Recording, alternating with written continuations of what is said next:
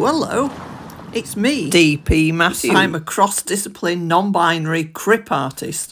My transmission is to find new ways to develop the network to weaponise art. I want to challenge binary thinking and find ways we can all live together without killing each other, and to find a future time response to the climate shit show the world is about to find itself in. Well, how are you going to do that then? Well, thanks for asking, Dee. I use ridiculous humour, ironic materiality to make without making, to use the resources I have and to get folks together.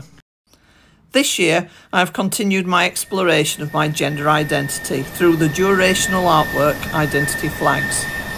I now realise that any artwork I do is really a brain-scrubbing exercise to keep me sane in an insane world.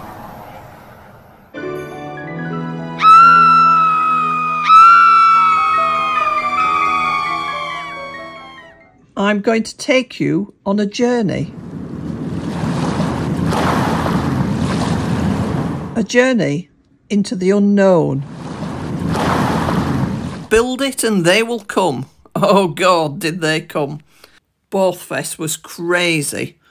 Artists, creatives, musicians, photographers, printmakers, exhibitions, workshops, community fair, art sales, a scarecrow competition fundraising for Gaza, nature walks, a concert, a rave, Comic-Con, art talks, an MP, even a TV celebrity, the transformation of a village into an art venue.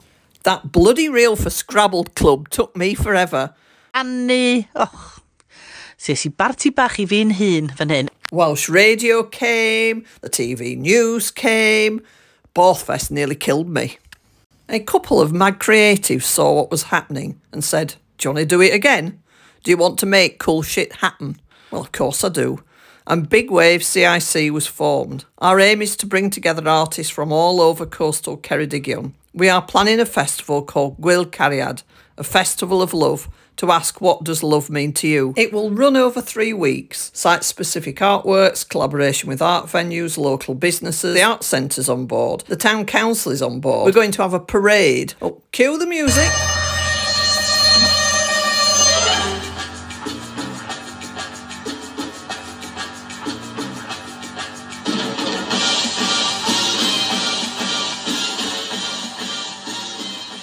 Sometimes you have to go away from home and come back to see what you really got. And I began to realise that the best art gallery, the best exhibition space was right in front of my eyes.